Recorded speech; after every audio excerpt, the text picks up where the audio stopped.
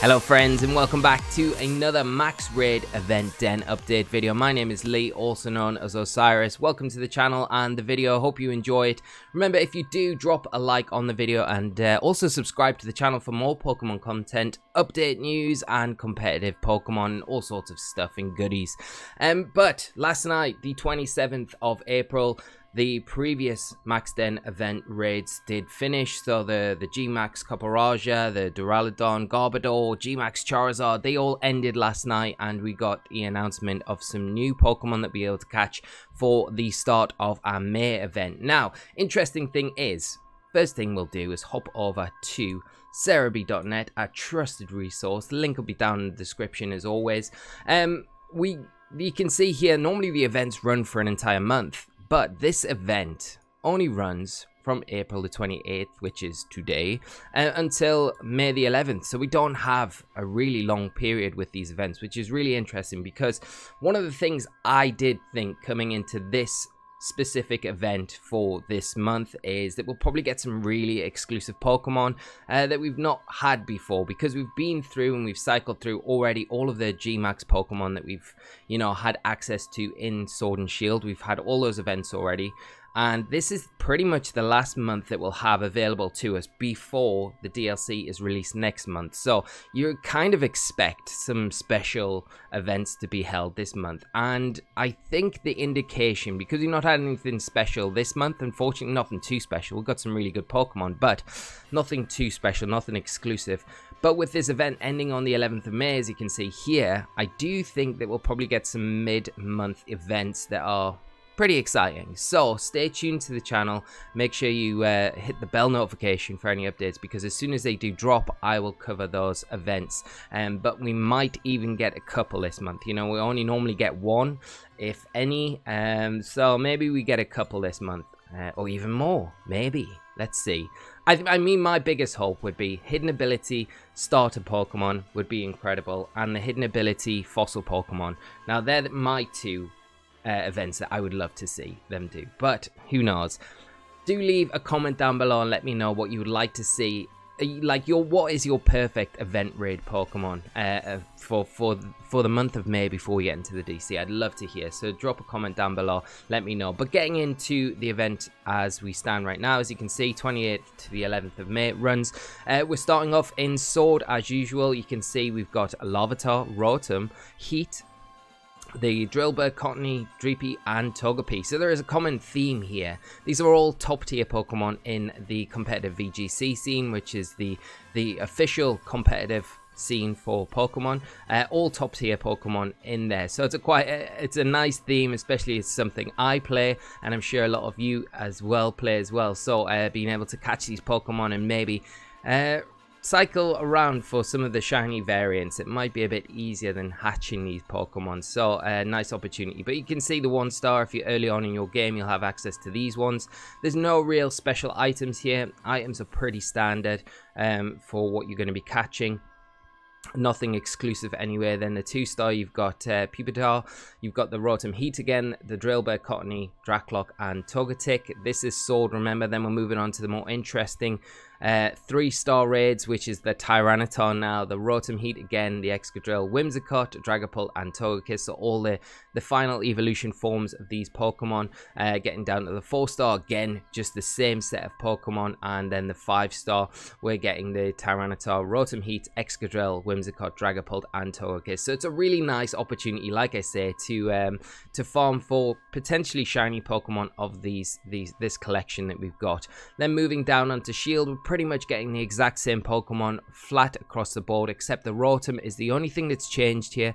We're getting Rotom Wash in Shield rather than Heat, which you would get in Sword. So the 1-star raids again, Larvitar, Rotom Wash, the Drillbur, Cottony, Dreepy, and the Togekiss, the Togepi.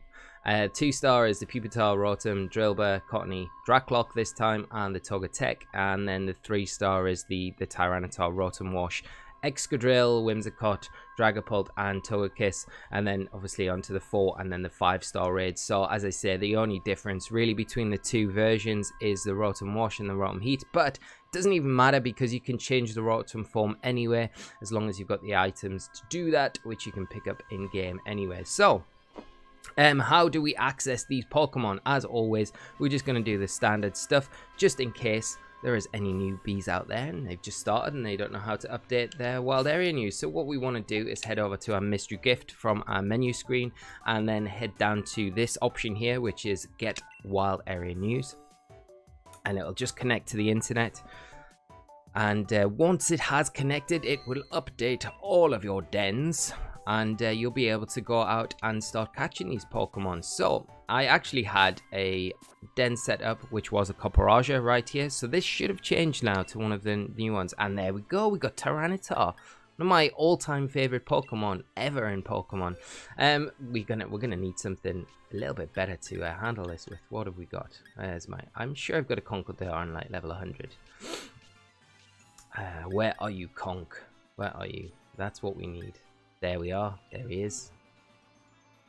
And we'll not invite. We'll just hop straight into it. And I think I have a heavy ball. I'm going to say I might have a heavy ball. I might not as well. But a heavy ball, Tyranitar.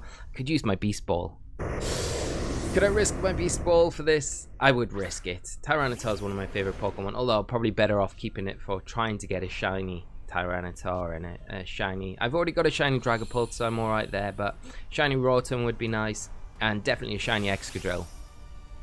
So I'll probably be doing a lot of farming around these Pokemon. We'll just go for the Max Knuckle into the T-Tar. It's 4 times weak to fighting, so we should be able to take it down pretty easily. I mean, it is a 5-star raid, so it's not going to be the easiest thing in the world, but it shouldn't be too hard. But you're going to have a lot of fun getting these Pokemon. We've not got a massive window to actually catch them, obviously only until the 11th of May. So make sure you do take advantage of this event while it is running. Get these Pokemon while you can. Bulk out and beast out your team with these Pokemon.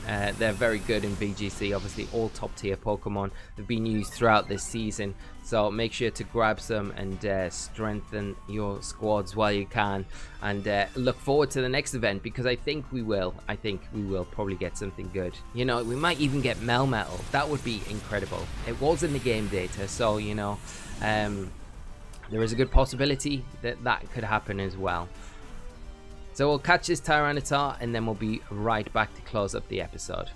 Okay, so we beat the Tyranitar finally. It was pretty tough to take down, actually. Obviously the 5-star, and Tyranitar is generally quite a decent Pokemon, so the Dynamax isn't the easiest Pokemon. Let's see what we've got ball-wise. We've got a level ball, that might be quite nice. But the Dusk Ball's obviously just the standard. I do want to catch this, it'd be nice to have. See what its IVs are and what items we grab for this Pokemon before we wrap up. But remember that we've only got a limited period, like a couple of weeks now, to actually make use of this event. So like I said earlier on in this episode, make sure you do take this opportunity to get these Pokemon while they are available. It just makes them a lot easier. Wow, okay, that's really disappointing. We didn't get the Tyranitar. Okay, so they're not super easy to catch, but I'm sure you will all have better luck than me. We get XL Candy, Large Candy, Dynamax Candy, Wiki Berry, Tomato Berry, so they're at least we get some sort of decent EV reducing berry as well. Throat Chop, Darkest Lariat, Nasty Plot, and Taunt. So a nice selection of dog type moves there to go along with its dog typing. That about wraps up everything that I wanted to cover in this video, my friends. Thank you so much for tuning in. I hope you have a lot of fun with these brand new events that are kicking off. Remember, it is until the 11th of May. Keep an eye out on the channel for more updates when and if we get any more events this month, which I would pretty much put money on that we will. So keep an eye out for those, and I will cover them as soon as we get them. So until then, take care of yourselves, and bye bye.